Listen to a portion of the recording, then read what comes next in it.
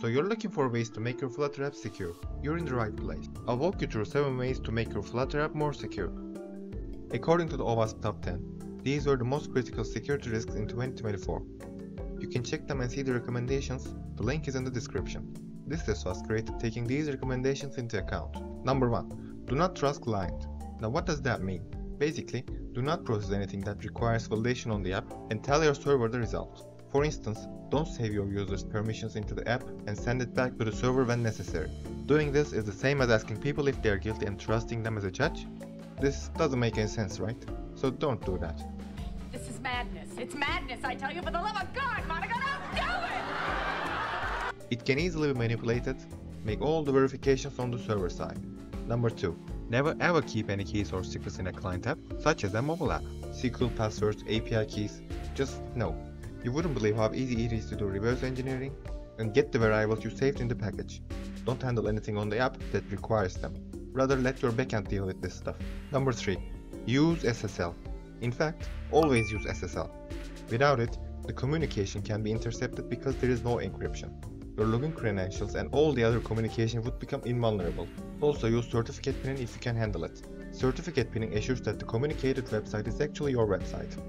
In the man-in-the-middle attack, the attacker can imitate your website using another SSL certificate and steal your client's data. Pinning makes sure that the SSL certificate is the real one. Keep in mind that this method requires regular updates and careful monitoring of the certificate changes.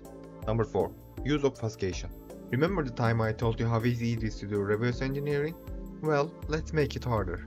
Using obfuscation makes reverse engineering significantly harder, but most certainly not impossible. Still, it's a good practice and very easy to use. Number 5. Properly store the crucial data. First of all, do not store user passwords to perform autologin or any other purpose, even encrypted. Instead, get access tokens from your server and store that. And where you should store it? No, certainly not the shared preferences. Key store and keychain. The iOS and Android have built-in systems for storing data securely. The Flutter Secure Storage is a good package to use these two. Number 6. Use local authentication if necessary. If your app contains sensitive data, you might want to protect it. That's when the local authentication kicks in. With the local authentication Flutter package, your users can protect the app from opening by anyone by asking for the screen lock or biometrics. Remember, this is only a local authentication, so don't rely anything with it on the server side. Number 7. Use jailbreak and root detection if possible.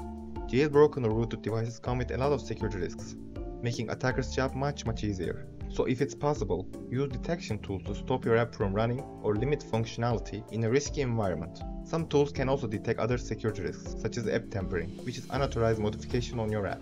Bonus, you can use Firebase App Check to prevent app tampering. This service uses a variety of tools, such as Google Play Integrity and App Attestation, and creates a unique token. You can later verify that token on the server side to make sure you are communicating with an unmodified version of your app. A tutorial about it is on my website, so check the description for this. If you like this video, please consider subscribing for future videos. Thanks for watching, wishing you a healthy day.